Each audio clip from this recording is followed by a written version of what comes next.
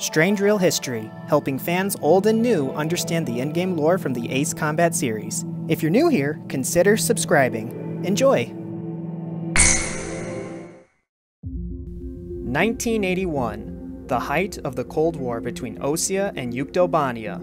Both superpowers are building more and more ICBMs and anti-ICBM tech in order to show off their military strength.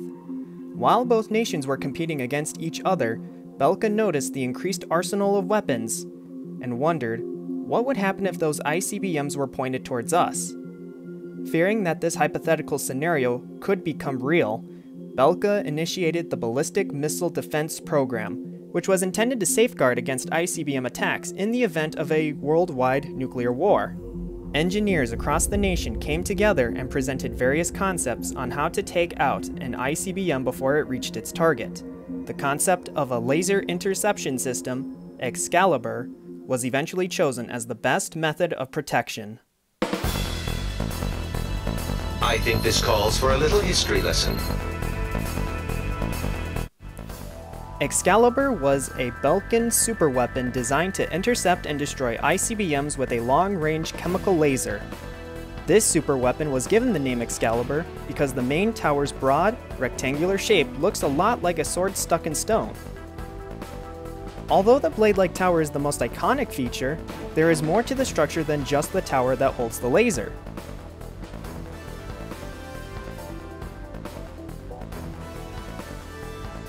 The entire structure of Excalibur covered hundreds of acres. The center of the main installation consisted of the main tower, the tallest structure of the weapon, a square foundation with 6 projections, and 6 regulator towers.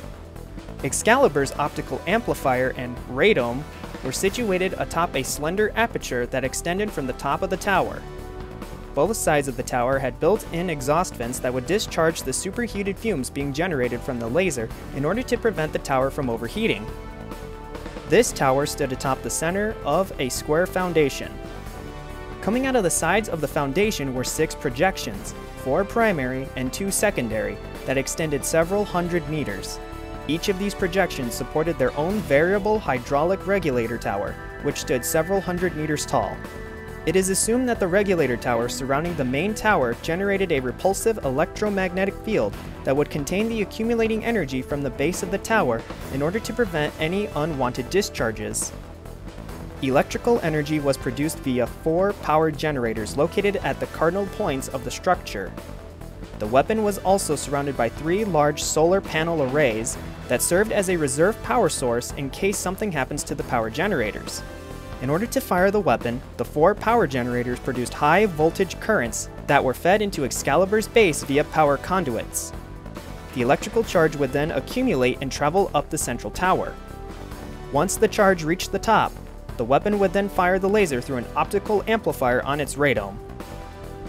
This laser beam was known to emit an energy output of 1.21 gigawatts and would last for approximately 7 to 9 seconds. Excalibur was able to aim the laser in almost a 360-degree range of motion. Once the laser was fired, Excalibur's emitter became locked. After the laser was fired, Excalibur's exhaust vents opened up to release the superheated fumes in order to avoid damaging the weapon's vital power systems. Once the tower was cooled off, Excalibur was ready to fire again. In order for Excalibur to successfully destroy long-range airborne targets, the weapon was assisted by an array of low-orbiting satellites equipped with reflective mirrors that redirected the laser beams. This combined method allowed Excalibur to have a maximum range of 1,200 kilometers, which is the same range as Stonehenge. Although Excalibur was a long-range weapon, the structure was surrounded by 4 rail-mounted RTLS weaponry for short-range defense. These were based on a network of railroads built around Excalibur's position. Each unit was armed with a laser cannon capable of 360-degree rotation. As an added measure of defense, 4 ECM jamming sites were built south of the main installation. Although the concept of an anti-ICBM laser system was chosen as a symbol of the nation's technological strength in 1981, construction would begin on December 17, 1989 in the centralized region of Tauberg. Excalibur's engineering challenges were undertaken by the South Belka Munitions Factory. The construction crew began clearing the site of overgrowth in order to lay the concrete foundation for the tower. Once the foundation was finished, the crew started to build the cooling systems, power sources, and RTLS defense units in early 1990. By the end of October that same year, the cooling towers, RTLS, and secondary systems were completed. The crew would start building the main tower in 1991 and would finish its construction in June 1993. By August 9, 1993, Excalibur was deemed complete, including all RTLS and secondary systems. However, a team of scientists and engineers would visit the site and later confirm that Excalibur was fully functional on July 18th the following year. Excalibur was ready to defend the nation from any foreign nuclear missile attacks. But the weapon would never get the opportunity to destroy an ICBM because 8 months later, Belka invaded Osea, Sapin, and its eastern neighbors on March 25, 1995.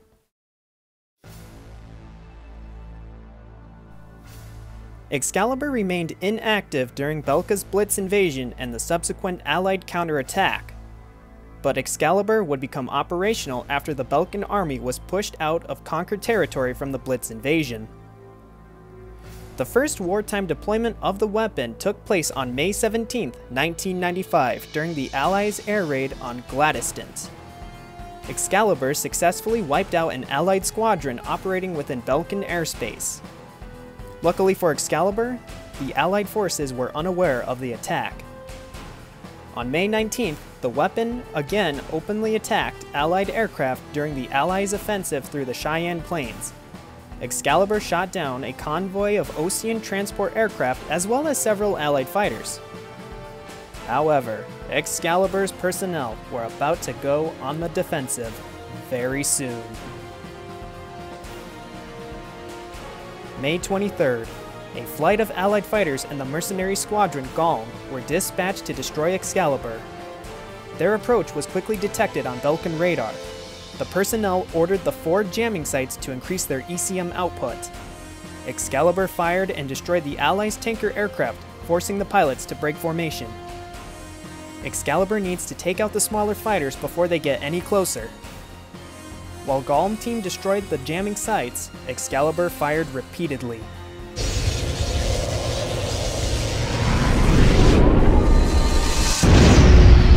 Once the last jamming site was disabled, the pilots began their attack on the laser weapon itself. Excalibur was far from defenseless thanks to its 4 RTLS railway cannons. As soon as the Allied pilots got closer to the main installation, the RTLSs opened fire. But Galm team's flight lead, Cypher, was able to take out all of the RTLSs. Cypher then eliminated the 4 power generators. Excalibur's personnel consequently began pulling power from the weapon's subterranean reserves in order to continue firing the main weapon. But Cypher destroyed the tower's optical projector and rendered the weapon inoperable. The Allied forces then proceeded to bombard the tower with missiles. They were going to make sure that Excalibur would never be used again. The bombardment caused the tower to tip sideways. Soon, the concentrated damage and physical stress eventually caused the King's Sword to sever in half. The Allies are victorious. The upper part of the superstructure plummeted to the ground and destroyed much of the surrounding infrastructure. The Allied forces were free to continue their march towards Dinsmark. After the war, no plans were made to try to repair or reconstruct the damaged tower. Excalibur was abandoned, and the overgrowth surrounding the facility slowly reclaimed the land. There is evidence that the abandoned ruins of Excalibur still stand in Tauberg's countryside. Maybe, one day, another laser interception system like Excalibur could be built in the future. But only time will tell.